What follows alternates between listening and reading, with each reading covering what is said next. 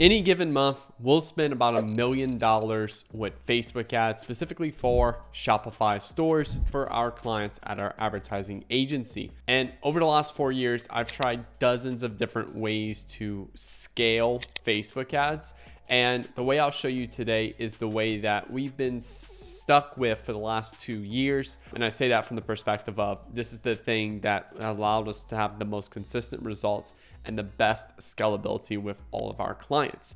So without further ado, let's dive into it. So I got this little flow chart to show you guys today exactly what we go through, more of those mental thought processes when we're scaling Facebook ads for Shopify stores. So first thing we always look at is yesterday NCCPA. Now, I personally use L for this. And if you just look at yesterday's data, you can see NCCPA for this particular account is $36. Now, every account will be different in terms of the NCCPA that you need to hit. And I have a full video over here if you want to check it out, how to calculate target CPA. It's the 2023 version, but it's identical to what we still do to today. And this will go over exactly what NCCPA you need to hit. And I personally use L to see that number. It just makes things so easy and so quick to immediately see that number. If you find another way with Shopify, let me know. But personally, I don't know of any other ways besides L. NCCPA, just to clarify, this is new customer cost per acquisition.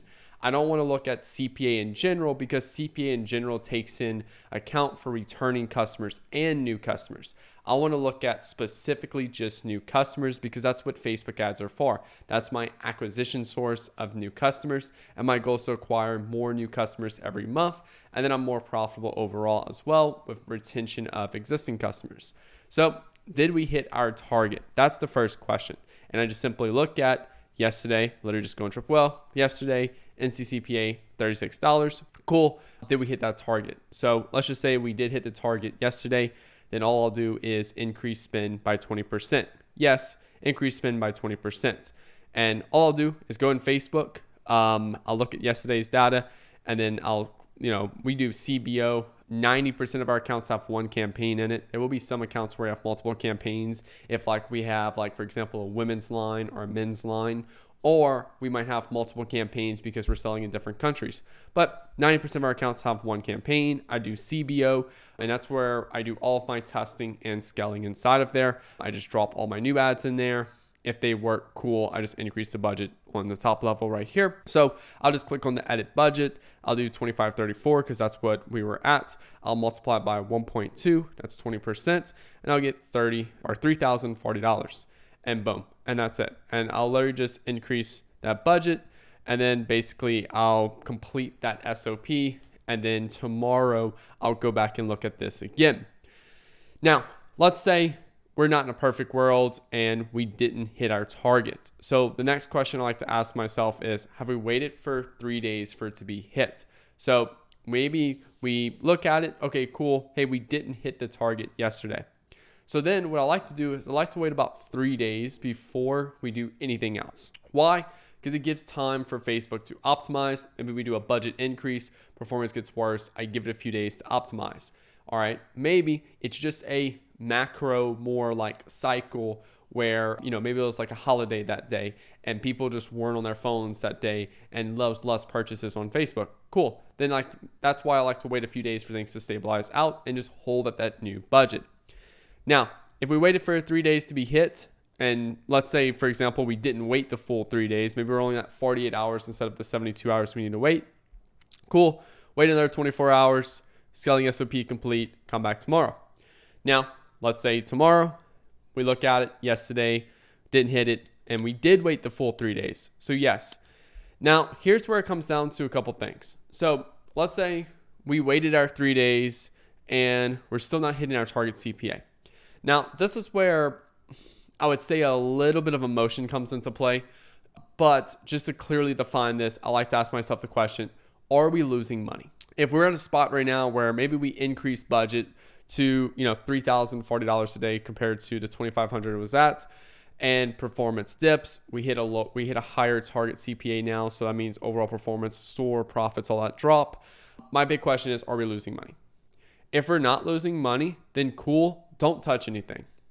And then start trying to find new winning ads that will drop that NCCPA so you hit target. So I'll just hold the budget. So let's say, for example, we go back to this scenario right here. We increase it to $3,040 a day. We let it ride for a couple of days and we don't hit our target NCCPA, but we're not losing money. Cool. Then I'm going to hold it at this level until I find new winning ads that drop the NCCPA to where we're profitable again. And then we'll start scaling up based off that rule again. Now, let's say we are losing money. Then I like to ask myself the question is, are we at the hard deck?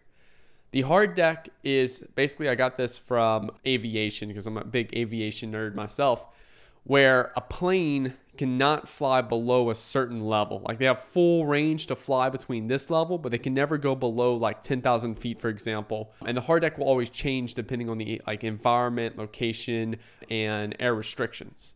So the person in the little tower at the airport will say, hey, the hard deck is, let's say, for example, 10,000 feet. So my question is, maybe we're at 30,000 feet right now and the hard deck's 10,000 feet. So we have permission to scale down from 30,000 to 10,000 on our own with no issues at all. So we're not at the hard deck. Cool. Decrease budget by 20%. Now, if we are at the hard deck, we're at the 10,000 feet, then we're not going to touch budget. And if we are at the hard deck, then yes, then just hold budget. Yes, we're losing money, but I don't want to drop budget too far back because then what's going to happen is to make it even harder for us to find new winning ads because we have such low data coming into the business. And again, the hard deck will be different for everyone. It's kind of a calculation between like the amount of money in the bank, what you're comfortable with spending right now at a loss. Let's say, for example, in the beginning, I always tell people in the beginning running Facebook ads, you need to be comfortable losing $100 every day. So spending $100 a day and you're comfortable with losing it, cool. We will never scale below $100 a day. And we're only increasing spend from there if we find new winning ads. Maybe you scale up to a couple $1,000s a day and your new hard deck is $1,000 a day. Hey, I'm willing to spend $1,000 a day at Facebook ads. We're a complete loss because we've scaled up so much and we don't want to scale all the way down to $200 a day, for example, and then we lose a lot of the work we've made right there. So if we are at the hard deck, yes, hold budget, start finding new winning ads, and then the SOP is complete. If we're not at the hard deck, cool, decrease budget by 20% and start finding new winning ads. So both of them rely on that new winning ads scenario right there. And then again, comes back to, everything starts back over again. So this is the scaling protocol we use specifically for Shopify stores in 2024. Again, I've tested a ton of stuff over the last 4 years. Bid caps, cost caps, duplication of campaigns, like all of that stuff.